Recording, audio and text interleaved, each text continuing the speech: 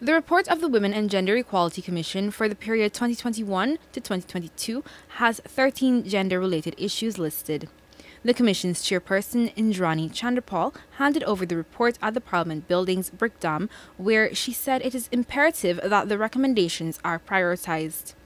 For this period, we have identified 13 issues which we believe are very important for the National Assembly to be able to look at it and to guide policy makers.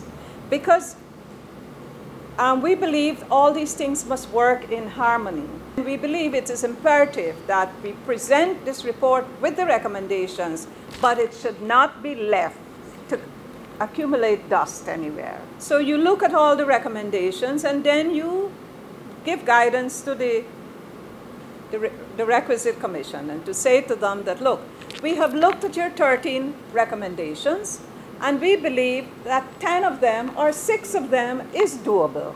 Among the recommendations mentioned is the need for access to data on women's health, health and family life education in schools, access to local content opportunities for rural communities, and more career opportunities for women in science, technology, engineering, and mathematics (STEM).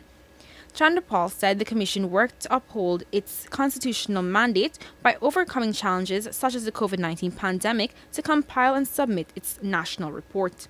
Chandrapal said it is the Commission's hope that a special committee is formed to oversee whether recommendations can evolve into policy measures.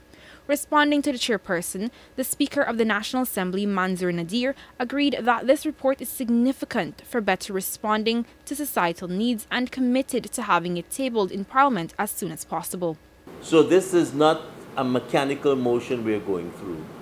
This is significant work in terms of building, strengthening, recognizing, appreciating, and more particularly, understanding the fabric of our society.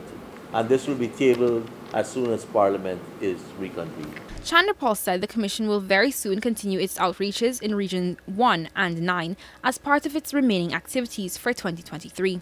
Reporting for the newsroom, Lazina Yearwood.